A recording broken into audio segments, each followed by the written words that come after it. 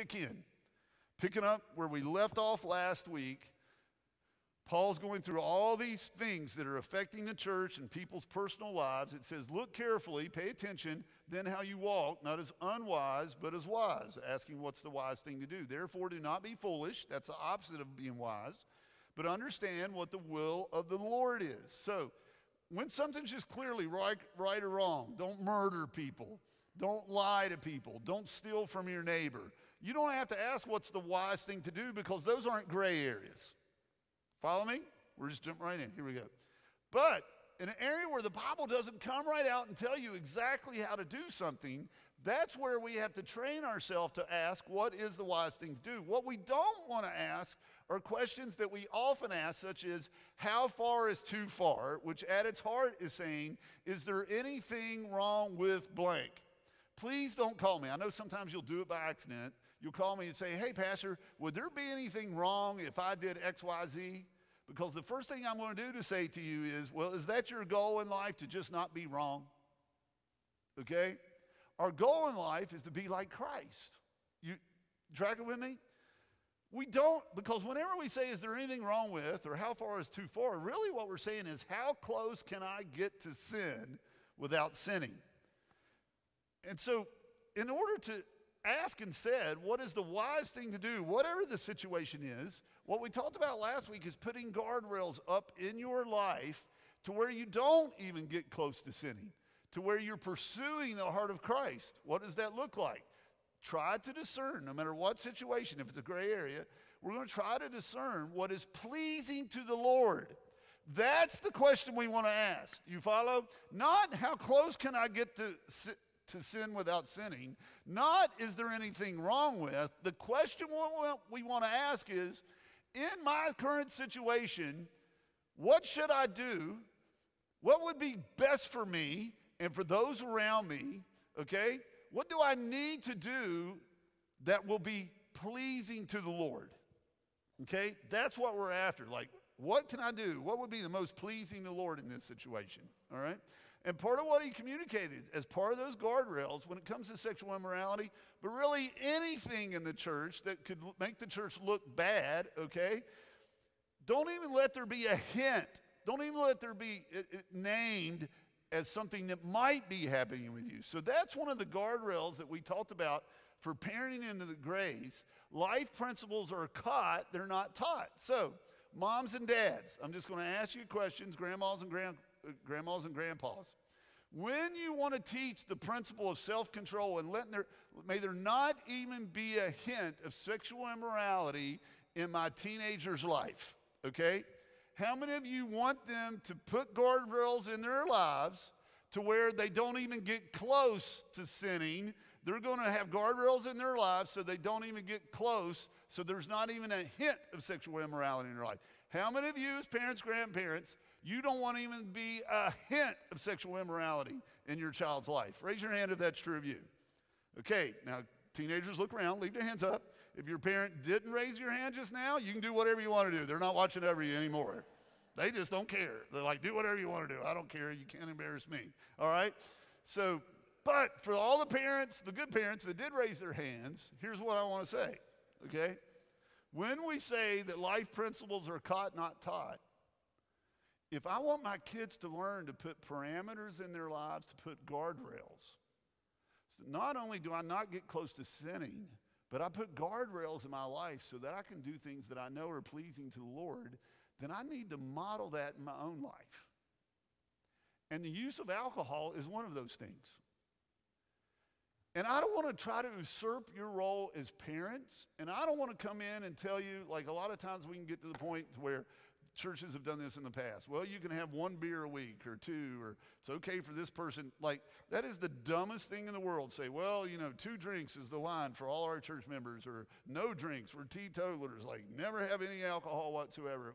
We do that, but I mean, honestly, having 2 beers is different than a woman that weighs 105 pounds than a guy that weighs 235. Do y'all understand that? So just to throw out a rule like there, that's kind of silly. What we're talking about is what guardrails do I need to put up in my life? Not just in the area of alcohol and sexual immorality. What guardrails do I need to put up in my life to where there's not even a hint of something that's not pleasing to the Lord? Okay? So this is important to communicate. Now, as I do this biblical context, okay, I want to share this with you that it's almost like spiritual malpractice. Going back to even part of what we're talking about last week. Like follow this with me. Have you ever heard a pastor say something along the lines of, back in biblical times, women weren't respected? Have you ever heard something like that? Back in biblical times, women weren't educated. Back in biblical times, women weren't allowed to teach. Back in biblical times, the people had to act this way. Listen, whenever a pastor throws out a big blanket like that, like this is where we say in the South, I want you to think, God bless them. You ever use that phrase about somebody that you care about, but they do stupid things? God bless them. I'm sure their heart's right, but they're an idiot. All right, so like, I'm trying to find a nice way of saying these well-meaning pastors that just throw out a blank. Here's what I want you to understand before I get into what I'm talking about this morning, okay? Don't say back in biblical times, because biblical times, this Bible that you hold in your hand, it spans 8,000 years over people that lived in 100 different cultures on 3 different continents with hundreds of different languages. There's no blanket biblical times this was true. It doesn't exist. Some women were very educated. In some cultures, women were allowed to be in leadership. In some cultures, women were actually religious leaders and things. So when you ever hear say, well, Paul's saying this because in biblical times, blah, blah, blah, God bless them. Listen, it's not even the same for Hebrew people. Look at the differences from the time of Abraham to Hebrew people's lives at the time of Moses. From Moses to the time of Judges, completely different time, 150 years apart, right? From the Judges to the time of King David and King Solomon, nothing alike when they were wandering in the wilderness with Moses. The time of the prophets was completely different than the time of the exile. The time of the exile was completely different than the Jews living in the Holy Land at the time of the post-exile. The post-exile was completely different than the intertestamental period between Malachi and Matthew. The time of Jesus was completely different than the time of David. The culture of Jesus was completely different than what Paul had to deal with when he went to these Greco-Roman cities. Do y'all follow what I'm saying? So when somebody makes a general statement like, this is what alcohol was like in biblical times, the question for you to say is what? Which biblical times? Like, give me time, date, place, context. So when we try to pick up the Bible and read a verse from Deuteronomy and say that it's the same as the time of Jesus, they're not even close. That's why it can be confusing. Moses, right now, this is true at the time of Moses. They sacrificed the demons, the Egyptians did, that were no gods, and then they got out into the Canaanites, did the same thing. The gods they had never known to new gods they'd come to recently. And then Paul says it was also true the Greco-Roman people, pagan sacrifice to demons, not to God. And he says, I don't want you to be anywhere close to those demons. Stay away from it. And the demon he's talking about is Dionysus. And Dionysus, the Greco-Roman god at the time of Paul, he was the god of wine, fertility, and theater. But the way they drank wine in Paul's time, listen to me, was not the same wine or the way they drank in the time of Moses. The way they drank wine in Ephesus was not even close to even the kind of wine that Jesus would have had when he was traveling with his disciples. So when we say, look carefully then how you walk, not as unwise but as wise, whether it's alcohol or any other area in our lives, just remember the context into which a statement is made. Time, place, people, continent, culture, language, all of these affect the way we understand these verses, okay? And this is what we understand. When he says, do not be foolish, but understand what the will of the Lord is, many times in order to understand what the will of the Lord is, we have to understand what the context of the people was. I'm going to say that again. And to understand, in order to understand what the will of the Lord is, and coming from his central passage, we have to understand what the context of the people was into which the command was given. Now, the thing that supersedes all of this is the character of God. So this is a black-white issue that we left off with last week. Please understand this. When Paul says to the Ephesian people, do not get drunk with wine, for that is of Bacchus, debauchery. You're inviting the demon into your house when you do that, but be filled with the Holy Spirit. What is he saying? What is the characteristic of God, watch this, that he says is the opposite of being drunk with wine? Think about that. When you get drunk, what do you lose? And the answer to that's what? Control. Your mind, your sanity. Who is in more control than anybody else in the universe? God, right? So if we want to have control of our faculties, because God always has control of his faculties. God is always in his right mind, therefore we always want to be in our right mind. We want to be filled, that means led by the Spirit of God, instead of being led by or filled with wine. Because if you fill yourself up with wine, you're not going to be in self-control like God is. You're going to be controlled by Bacchus. Bacchus is going to get his foot in the door, right? And this is how you knew in that culture, I'm going to go ahead and say this now, in that culture when Paul's writing, when we're studying first century alcohol production, you can know how much control the demon Bacchus had in a community by how much alcohol they produced. In other words, if there were 1 million temples to Bacchus or Dionysus in a city, do you follow? That means those people produced and drank a lot of alcohol. If you go into a city in Jerusalem at the time of Jesus, guess how many temples to Bacchus they had? The answer to that is what? 0. In Galilee, guess how many temples to Bacchus they had? The answer to that is what? 0. Like that demon didn't have much control there. They had their issues. It was the fake religious people that had demonic control at the time of Jesus. But it wasn't so much Bacchus. He wasn't the ruler there. But what he's saying is, man, in the Greco-Roman world, Bacchus had not only a foothold, man, he was in the room sitting at everybody's dining room table. And it was demonic, and everybody was willingly going to these temples and just saying, I need to lose control. And they drink and drink and drink and drink. That said, when it comes to alcohol, this is the question we want to ask. This is not a right-wrong issue. The right-wrong issue is don't get drunk. That's true of any culture, all times, all places, because it violates the character of God. Everybody with me? What is the right-wrong issue when it comes to alcohol? You've got to be in control. You can't lose control of your tongue, your faculties, your ability to drive. If you do that, if you're losing any kind of self-control, this is where we talked about last week, or if you are seeking emotional comfort through alcohol, then you are being unwise at best. And this is why there's a law of the land. It says buzz driving is drunk driving. What does that mean? You may not be drunk, but if you're buzzed, you've already lost some of your faculties. So what does this mean? If you drink to the point that you're getting buzzed, you've already started losing what? Some self-control. We don't want to even go there. Why? That's a guardrail. If I don't get buzzed, I won't get drunk. Okay?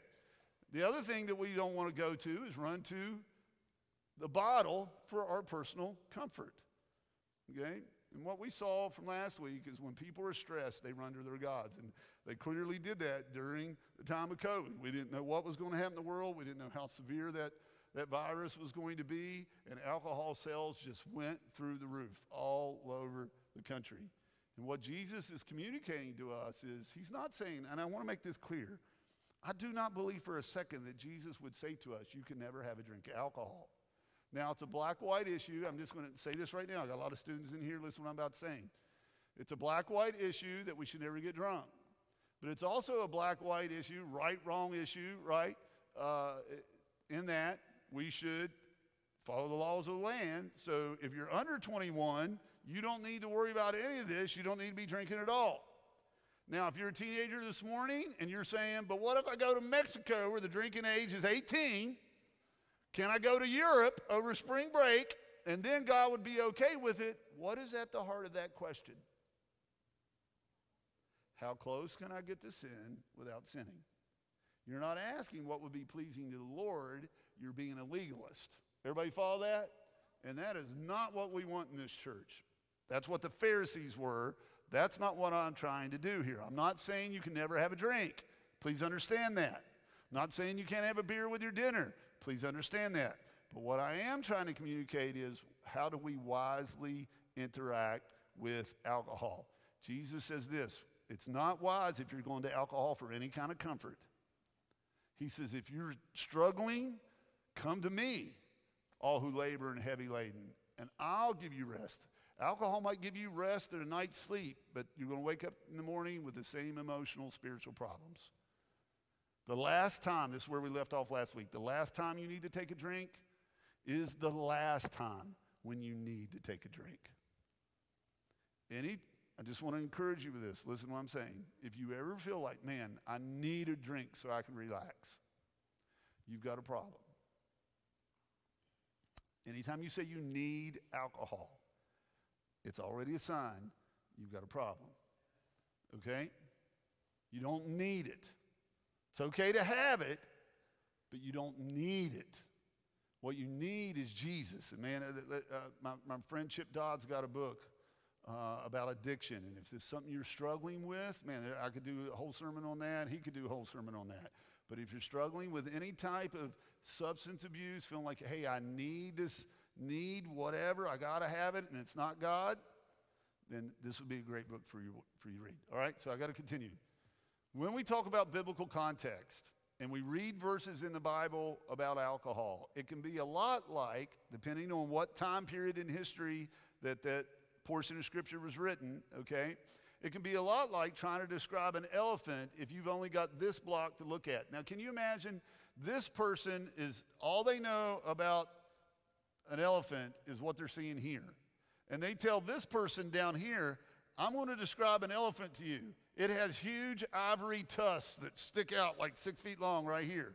And this person who's like, I don't have any idea what you're talking about, ivory tusks. I just know elephants have really big toenails. And then this person here says, you know what? I don't know what y'all are looking at, but an elephant has the biggest ears of everything I've seen in my life, okay? Bigger than Richard Nixon. I mean, it's unbelievable, okay? So here's what I'm saying is when you look at different perspectives, and that's what the writers of Scriptures do, they are speaking into a local context from the context of their community. They are immersed in that, and our immediate culture, our context, is like we're a bunch of fish swimming in that ocean.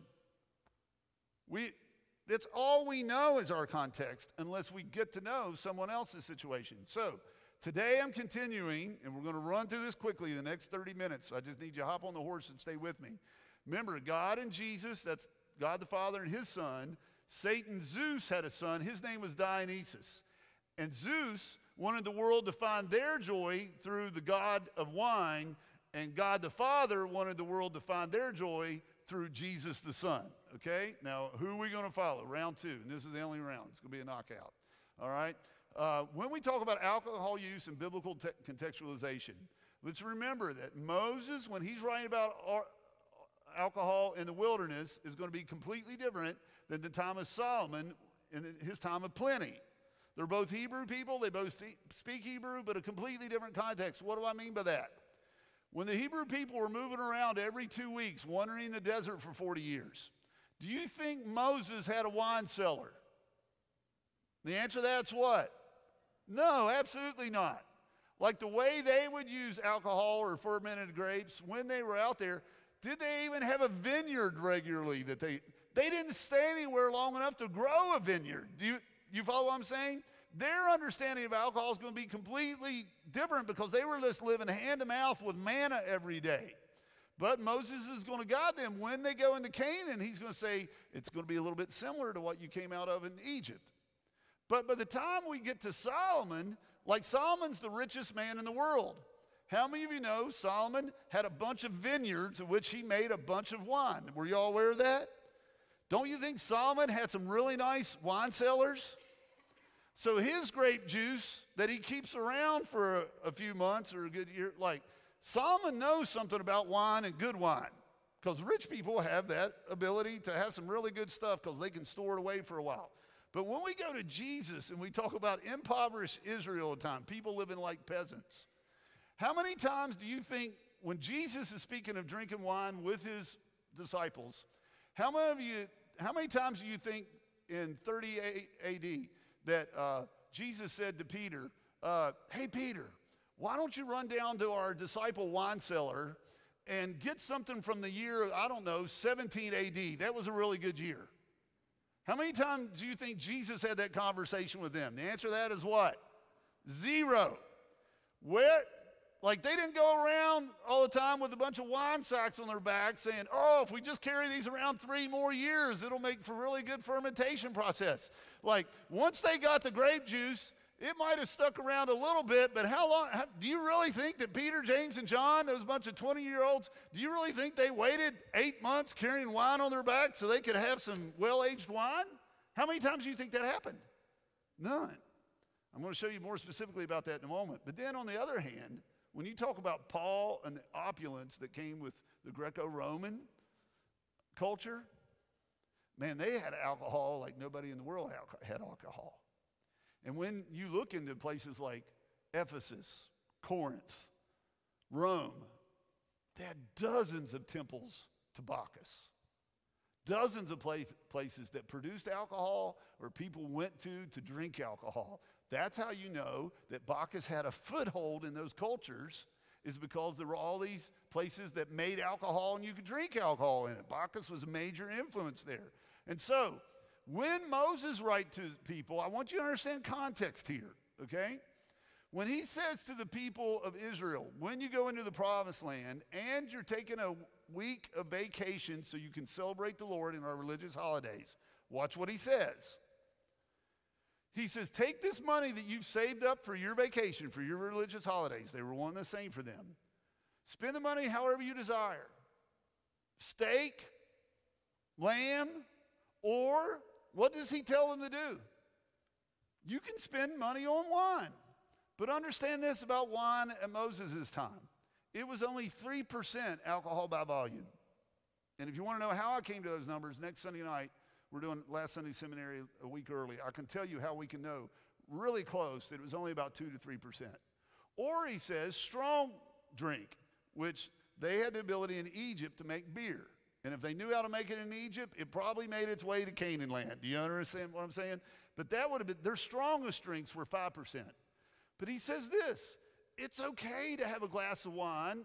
Man, if you're fundamentalist, raised King James only, please don't leave the church. I'm just telling you context, please. What Moses is saying, you can have a glass of wine and you can have a beer. That was their strong drink. You can have whatever your appetite craves, but when you do it, what has to be the attitude of your heart? Not, I need a break, not, I need relaxation, not, I need escape, not, I need to vacate. It's what? Why do I eat and drink?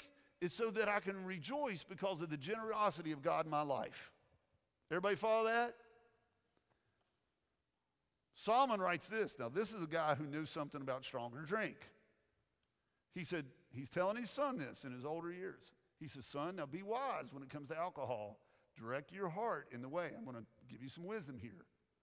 For the drunkard and the glutton will come to poverty, and slumber will clothe them with rags. Do you remember what Paul said earlier about what anger leads to, about what sexual immorality leads to? We talked about that. This is what he's communicating here. Abuse of alcohol is going to lead to things you don't want. It's going to lead to poverty. It's going to lead to rags. It's going to lead to you being passed out and lazy. That's what it leads to. Who has woe? It's going to lead to, what's what he's saying? It's going to lead to woe. Alcohol abuse is going to lead to sorrow. Alcohol abuse is going to lead to strife. Alcohol abuse is going to lead to complaining, fights among the brothers. I love this one. Who has wounds without cause? Don't raise your hand on this, but if you ever had too much to drink and you wake up the next morning, you got bruises, and somebody asks you, where'd you get those bruises? And your answer was, I don't know. That's what happens when you have too much drink when you're in college, but I wouldn't know anything about that, all right? Who has redness of eyes? This is what alcohol abuse leads to, okay? How does it lead to it? It's not just having a drink. That's not what's wrong. Solomon says, here's wisdom. It's those who tarry long over wine. In other words, those who have too much. Too much of what? This 3% of wine, or those who go to try mixed wine. Mixed wine means it was mixed with water, which was at least half or less, maybe even 1%. And that's the type of wine that Jesus would have had. It would have been probably about 1.5 to 3% alcohol by volume. Just biblical contextualization. That's what alcohol was in the day. And so this is what Solomon is telling his son about how to deal with alcohol, what wisdom is. Don't gaze at it. In other words, don't focus on that. Don't long for it. If you're waking up in the morning saying, I got to have a drink, this is not healthy for you. Don't gaze at it. Don't focus on it when it's right there, when it's sparkling in the cup, and that it goes down smoothly. That's what makes a good drink, right? That it goes down smooth. He says, I'm warning you, son, in the end, it's going to bite like a serpent, and it's going to sting you like an adder. Your eyes will see strange things, and your heart will utter perverse things. And this is why, have you ever heard the country song that said, have you ever heard, this is where I just got to watch how I word things. So D doesn't say, watch how you word things. Here it comes. Have you ever heard the country song that says, last night at 10 o'clock, I thought she was a 2. But somehow by 2 a.m., she turned into a 10. Or last night at 2, I went home with a 10, and I woke up at 10 with a 2. Have you ever heard that expression before? Like you look at some guy, and you're like, man, that guy's not very attractive at all. He's a 2. You get about 4 beers in you, all of a sudden, man, he's Brad Pitt. Man, your eyes are seeing some strange things. You're like, man, that's ugly. I wouldn't even touch that guy. And 4 hours and 4 beers later, or maybe 4 beers and 1 hour later, like all of a sudden you're out on the dance floor having a good time. Like, dude, what are you looking at? And then the other one is your heart will utter perverse things. Man, don't raise your hand, but I mean, how many of us have had one drink too many and you said something that you just look back on and you're like, why did I ever say that? And this is what Solomon is warning his son about. He said, man, you're going to end up like one who lies down in the midst of the sea, like one who lies on the top of the mast. You're like, oh, this is how you're going to end up. They struck me, you will say, but I was not hurt. They beat me, but I didn't feel it. What? When shall I wake? Why didn't you feel it? Because you were passed out in your dorm room. This is where it's going to lead. But then when you wake up in the morning, Solomon warns his son, this is how you're going to wake up the next morning. I must have another drink.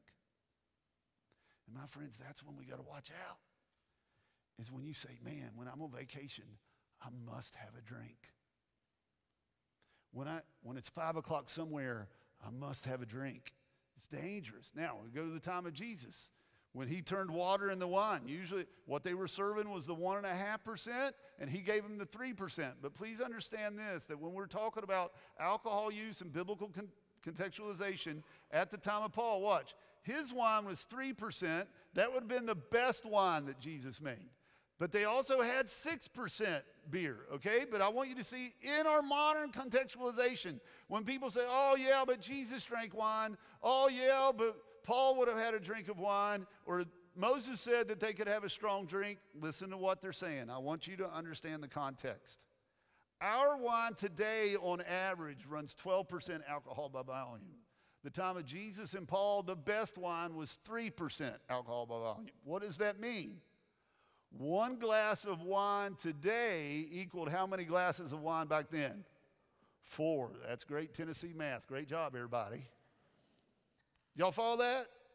So if you hear, man, Jesus would have had 4 or 5 glasses of wine with their Passover dinner. That's true. Contextualization, though, it would be the equivalent of 1 to at most 2 glasses of wine with our wine today. Everybody follow what I'm saying? When we're talking about strong drink that Moses had, that's 6% alcohol by volume. That's the same as our beer today, pretty much. Okay? So in other words, Moses says if you want to have a beer with dinner, you can have a beer with dinner. It's when you start drinking 4 or 5 beers. And depending on your weight and your size and your just countenance, like maybe one's all you need to have. And when we talk about drinking hard liquor, that old Tennessee whiskey, right? That's not in the Bible. Jack Daniels is not in Ephesians chapter 5. Y'all understand that? There ain't no Jim Beam in the Word of God. I could go on, but I won't. All right. This is what we just find contextualization today that alcohol use leads to. And when I say contextualization, the stats I'm about to give you are true for people who have more than 2 drinks a week. I'm not saying they drink 2 times a week. I'm saying these stats I'm about to give you are true for those who have 2 or more drinks a week, okay? Aren't my stats. It's from the National Institute of Health. I can give these exact ones to you if you want to look them up sometime. I'll give them to you next Sunday night. People who drink regularly like this are people who tend to be involved in domestic abuse more often. They tend to be a part or be associated with physical assaults far more often than those who don't drink regularly. They tend to more often be raped or to rape. And I'm just going to speak to you, the pastor. You know, then I'm going to pastor you right now. I have probably counseled, and this is what I'm saying, open up your hearts, be real with me. I'm not going to name any names. I would never do something like that, but I just want you to know, like people, sometimes if adultery happens in a relationship, people think, oh my goodness, this never happens to Christians. Let me tell you, over the years, I've counseled more than 100 couples, Christians, active church members, who've had adultery affect their relationship, their marriage, okay? And I loved every single one of them, and all of them would tell you still that I loved them, and I never told anybody else about what was going on. That said, of those 100 couples that had an adulterous affair, do you know how many of them, when I asked them, was alcohol involved when you were doing this sinful thing? Do you know how those 100 of couples that cheated, do you know how many of them never drank during that process? Out of 100 people who cheated, do you know how many of them didn't drink during that process? You know what the answer is? 0. In every adulterous situation, the person was drinking at least 2 drinks a week. I'm just here to tell you, that's what he says. This is what it leads to. I don't want to see any of you go through that pain. As far as health effects go, people who have 2 or more drinks a week have a much higher rate of heart arrhythmias, cardiomyopathy, hypertension, stroke, heart failure, short-term and long-term memory loss, cirrhosis of the liver, eye disease, hepatitis, pancreatitis, kidney disease, kidney failure, pancreatic cancer, esophageal cancer, liver cancer, colorectal cancer, breast cancer. Man, when you let that demon in the door as a regular part of your life, you're asking for trouble. And I even had a family that said, hey, share this with the church today. We have a member of our congregation, like drinking can lead to DUIs, and DUIs can lead to trouble. And this week in our congregation, someone is having another surgery this week to fix something as a result of a DUI 17 years ago. That is the gift, my friends, that keeps on giving, that DUI. And nobody thinks when they sit down to that first drink, I'm going to get a DUI and hurt a family of 4 tonight. Nobody thinks I'm going to end up losing my license sometime this evening. Just be wise. I'm not saying you can't have a drink. I'm saying you, please, be wise. I want to put this in Tennessee contextualization. Remember when I said earlier you can know how much influence Bacchus had on a culture by how much they produce and how much their people drink? In the South, do you understand this about Tennessee? that there's only one other state in the South that produces more alcohol than we do. When you look on TripAdvisor, the number 2 thing for people to do, okay, I mean, 1 out of 4 things that people do for fun in Tennessee go back to alcohol production. Some of you might be thinking, I thought it was 1 out of 1. I mean, it's just, if you go to East Tennessee, the number 1 tourist attraction isn't Dollywood. 5 of the 12 top attractions in East Tennessee are alcohol-producing companies. They get more visits than Dolly Parton does. How much, this is what I want to say to you, in the same way Paul was saying to Ephesus and Corinth and Rome, man, you got to look up, like, Bacchus has a foothold there. I'm here to share with you, my friends, every stat tells us Bacchus has a foothold in Tennessee like no other state in the South except for one. Do you know what number 1 is? Thank God for Kentucky and the Bourbon Trail, right?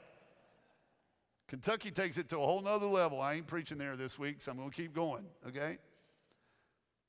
Just facts. These aren't fundamentalist church facts. These are National Institute of Health. These are Harvard studies. 1 out of 2 people who drink alcohol have a genetic predisposition toward addiction. 1 out of 2. 1 out of 6 people who drink more than 2 drinks a week will end up as functional alcoholics. What I'm saying is it won't necessarily destroy their lives, but it will affect their lives. They will have to have those drinks to function normally. 1 out of 10 people in the United States who drink alcohol will have serious negative effects, life-altering events as a result of their alcohol use.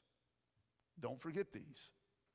So when we're talking about what's the wise thing to do, just remember even this, that's Russian roulette. And most of us wouldn't play. See, what Paul says to the Corinthians when it comes to having a drink, he's not saying they can't have a drink. And this is what he's saying. All things are lawful, but not all things are helpful. All things are lawful, but not all things build up. And what he's trying to get them to see, and what I'm saying what God would want us to see, is just because you can doesn't mean you should have more than 2 drinks a week. Just because you can every week doesn't mean you should every week. And then Paul switches the message here. And here's where I'm making a right turn, and I need y'all to follow with me with this. It's really important. Paul says, listen, you might be able to handle alcohol, but let no Christian seek his own good, but the good of his neighbor. In other words, don't just consider what you can handle. Consider that 1 out of 2 person that can't. He says to the church at Rome, it is good not to eat meat or drink wine or do anything that causes your brother to stumble. Again, he says to the church at Ephesus, let no corrupting talk come out of your mouths, but only such as good for building up. And that's the theme over and over, is only do things that help other people, do things that are helpful, not hurtful. And so when you introduce someone to alcohol, just think this question, is this helpful to them? Or could it very likely be hurtful? Paul says to the church in Philippi, do nothing from selfish ambition. Some of you even right now, you're like, I don't have a problem with this. I can do whatever I want. This is what he's saying to the church that was saying that very thing.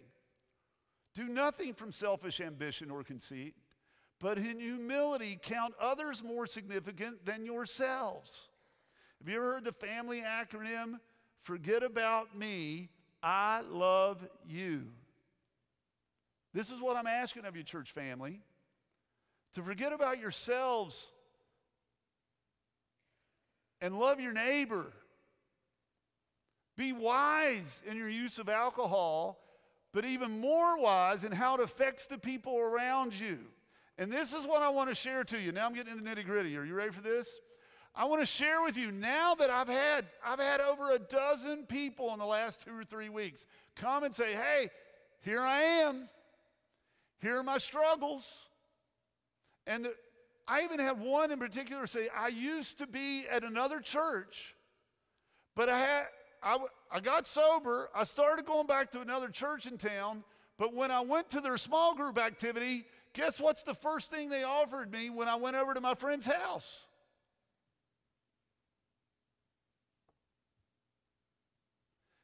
And do you think the people in the small group thought, I'm doing harm by putting this in this person's hand? And it was this person's small group that led to their drunkenness again. Man, listen, I don't want to be known as the church in town that gets people back in their life of addiction. And I want to say this as a pastor. Another family told me this, like, they're willing to share in very small circles what their history is, but they don't want their kids to know what their struggle has been in recent years.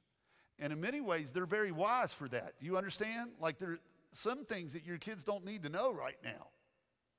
And so in order to guard their children, they're not going to share with small group. Well, I don't think anybody in my small group has a problem. They're not going to tell you. And it probably takes 2 or 3 years before they'll even share with their pastor. Do y'all follow what I'm saying? And our society has shamed people and shamed people. And what I'm here to share with you this morning is, listen, we all have our struggles. We all have our fights. Don't let the devil, don't let the world, don't even let the church shame you for what you're coming out of. Listen, it's our job to lead people to be more like Jesus, what they're heading toward. Nobody here is going to shame you for what you came out of. We want to love you to where Jesus wants you to go next. Do y'all follow me? But that being said, it would not be the wise thing for them to do, for their family's sake, to go and tell everybody. So you might be on a small group outing and you think none of us here have a problem. What I'm telling you, friends, and people have told me, and it's even happened here, you don't know what they're struggling with. And then, even worse than that, is you're at something, at church event especially, and someone has beer, and then you say, no, I don't want to have one. And then 2 minutes later, somebody else comes up to her and says, hey, why aren't you drinking? What other drug do you have to explain to somebody that you're not taking with them at a party? Do y'all follow what I'm saying? You might be able to have that drink. 1 out of 2 people shouldn't. Consider your neighbor. So very quickly, I want to give you 7 takeaways that I'm going to ask as your pastor, as your elder overseer, and as someone who's teaching you the wisdom of God's word. Here's 7 things I'm going to ask you to do. Some for your own good, but some for the good of your neighbor. I'm begging you, please. Here they are. Number 1, okay? This is it. This is right or wrong. Never should this happen. Let's never, not one member here, ever get drunk. And again, if you're saying, well, I don't get drunk with wine, I get drunk with hard liquor. Like, again, you're missing the point. I never get drunk on wine. I only like beer. You're missing the point. Don't lose control. For that is of Bacchus. It's not safe. That's the Greek word there. But be filled with the Holy Spirit. Don't give the devil a foothold. Don't let Bacchus in our church door. Do y'all follow what I'm saying? Don't let him in your family's door. Number 2, set the buzz guardrail. If you drink to the point that you get a buzz, you've already had 1 drink too many. Don't even flirt with it. Flee from it. That's why we have the thing, buzz driving is drunk driving. That's the principle. If you can't drive home from a dinner date, that's a problem. Your wife shouldn't be driving you around. Next, don't seek your comfort from a bottle. The last time you need to take a drink is the last time when you need to take a drink. Don't search after that. Don't go for that southern comfort. You can have it, but be wise about it. Number 4, in the same way we don't want sexual immorality to even have a hint here among our members. May there not even be a hint. May drunkenness not even be even a hint of drunkenness among us. What are things that give hints that somebody might be getting a buzz? I'm going to give you one, and I'm asking you as your pastor, please do this. Don't put pictures like this online. Hey, this is what it takes to have a good time. This is where we find our comfort. Maybe you don't have a problem with it. Remember, 1 out of 2 people looking at that social media post, they don't need to go there. Please don't when you're at the beach. Oh, this is the life. They don't know if that's your first or fifth. Let there not even be a hint among you. And then whatever you do, don't post a picture of you looking like this, all right? Like, oh, man, come on. Come on, people. I'm not going to look at anybody in the room right now. Come on, people, all right? I'll keep going. Just trying to lighten it up a little bit. Principle number 5. It's good not to eat meat or drink wine or do anything that causes your brother to stumble. And you don't know which brother's going to stumble. So I'm just going to encourage you, man. Don't try to get somebody to start using a drug that might ruin their lives. Not saying you can't have one, but don't encourage other people. You don't know their story. And as I say that, just remember, if you're out with a group, remember the stats. If you've got 6 people around the circle, what are the odds? How many of these people are probably going to have a problem? 3. If you're out in a group of 6 people, what are the odds that one of them is going to become addicted? How many? Probably this one. If you're in a group of 10, one of them, it's probably ruining their life. So let's be considerate about how we walk as wise. Number 6, brothers, if anyone is caught in any transgression, you who are spiritual should restore him in a spirit of gentleness. Keep watch on yourself lest you be tempted. What am I saying by that? Listen, if you're with a small group or somebody you love, a brother in Christ, love them enough. If they start to take the keys or you see they're getting a buzz, love them enough. Especially like if you're going out and all the time, this is one of the family members I'll talk to last week, is like someone should have picked up on the clue that every time that they were going out together, the wife was having to drive them home. Love them enough to say, hey man, you think you might need to lay off just a little bit? Love them enough. And then finally, and maybe most importantly,